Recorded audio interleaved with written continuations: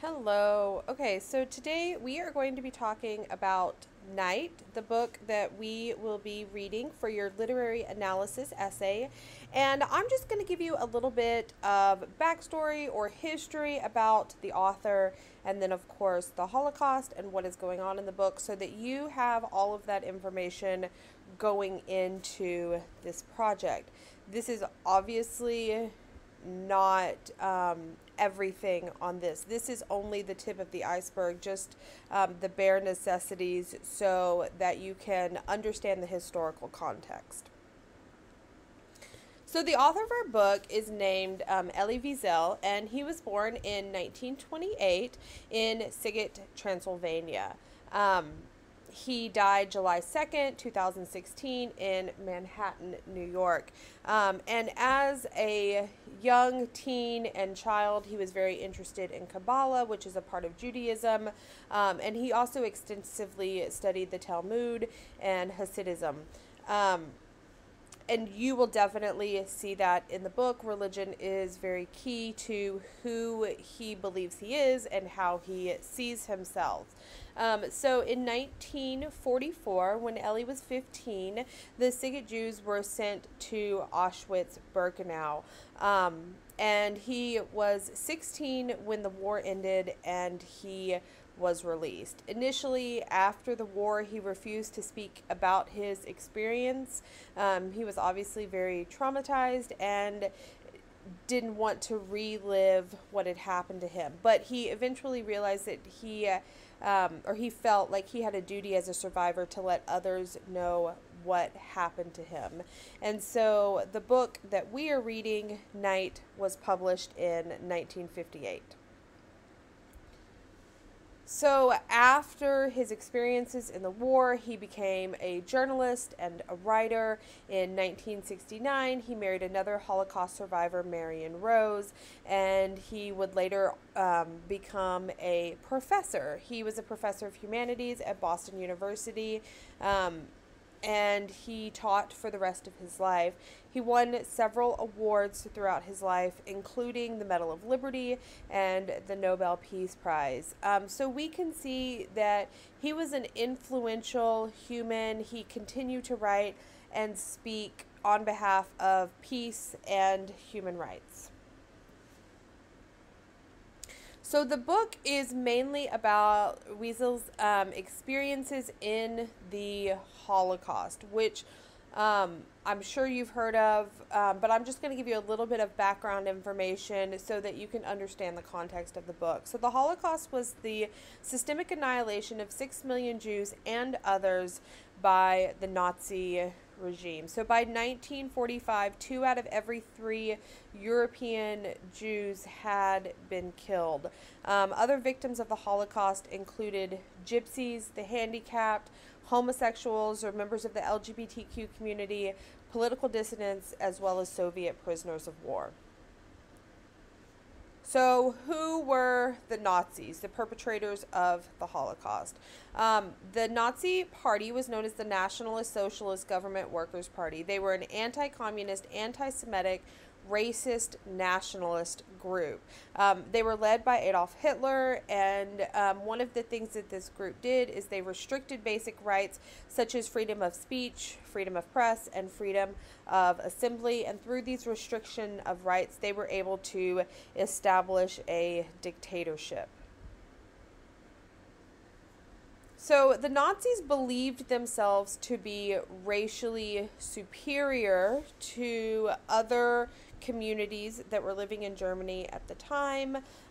They believed that Jews, that gypsies, and that handicapped individuals were a threat to the biological purity of the German race.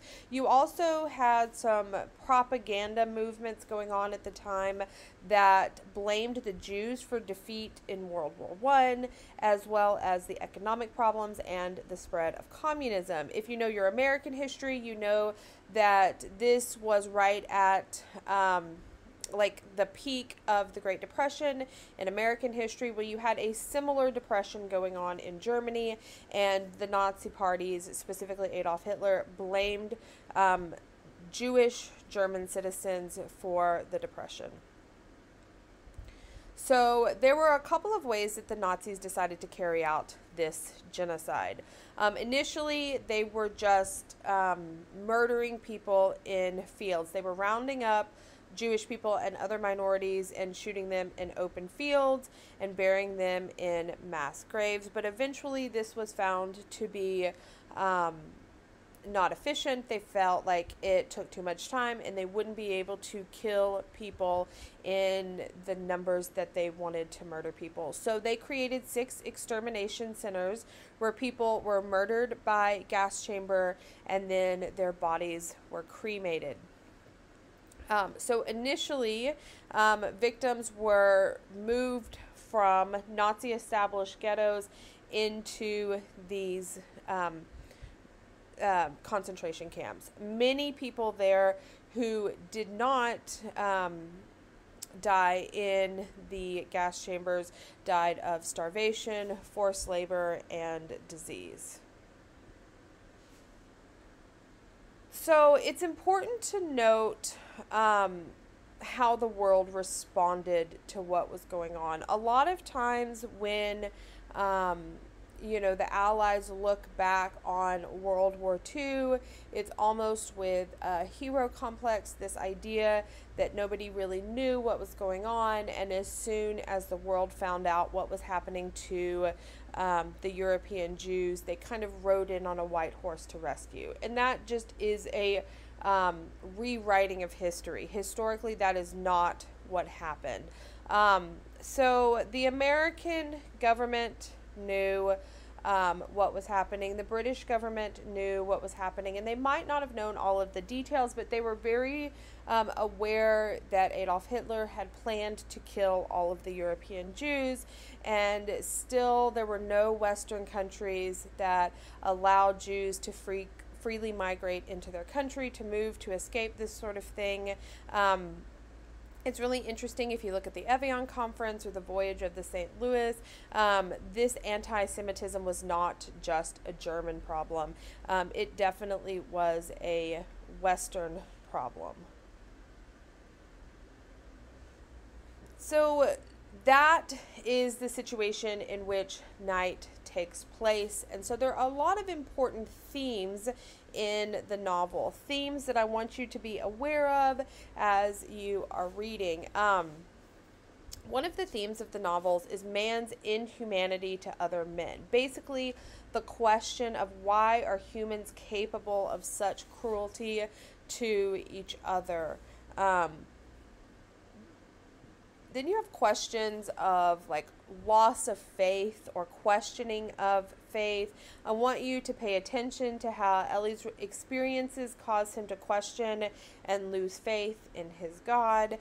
We have themes of survival. How far are humans willing or capable of going in order to survive?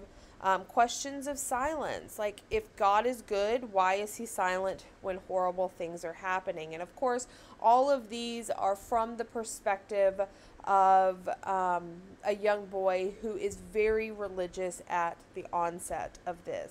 And then you have themes of father and son relationships, watching Elie's relationship with his father and how it changes throughout the book. Definitely reveals some themes that are going on.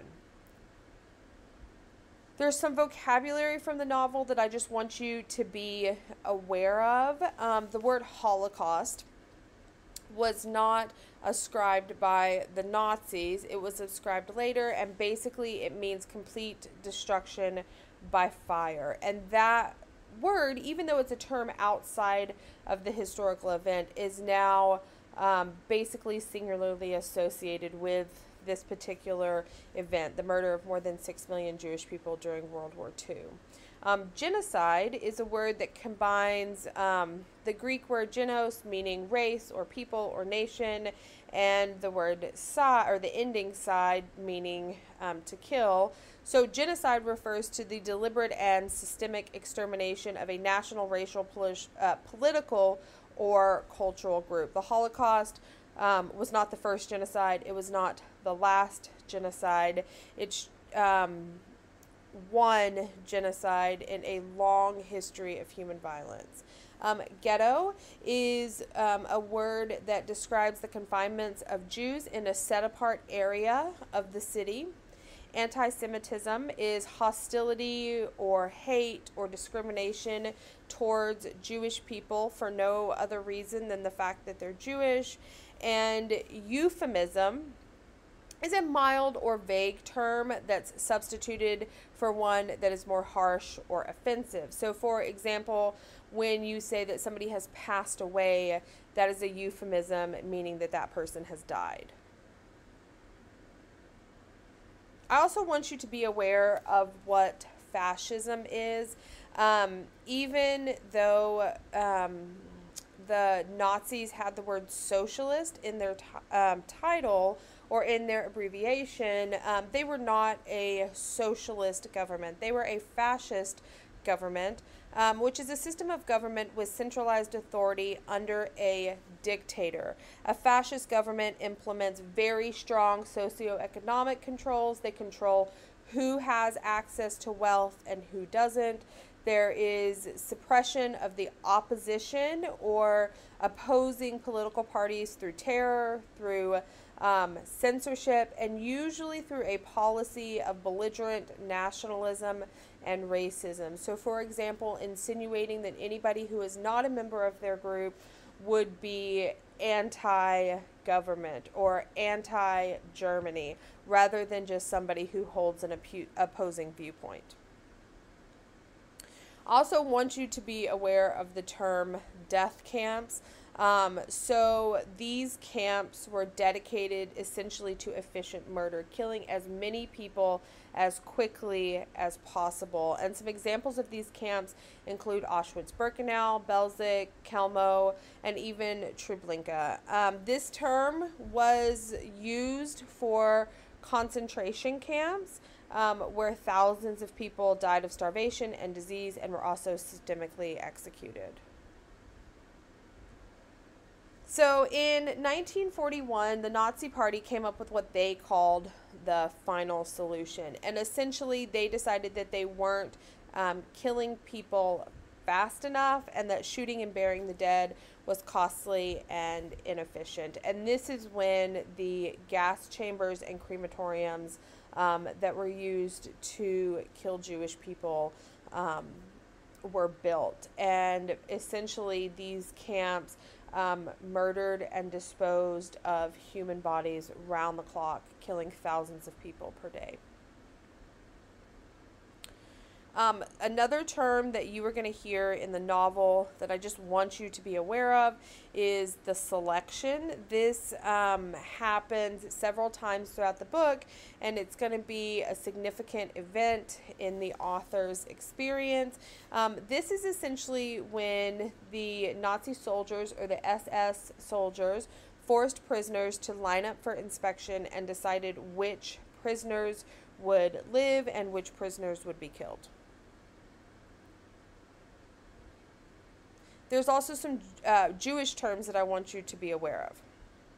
So Judaism is the religion that the author subscribed to in the beginning of his life. It's a monotheistic religion, meaning they believe in only one God. And this is their God is the God of the Jews. It has ethical, ceremonial, and legal foundations.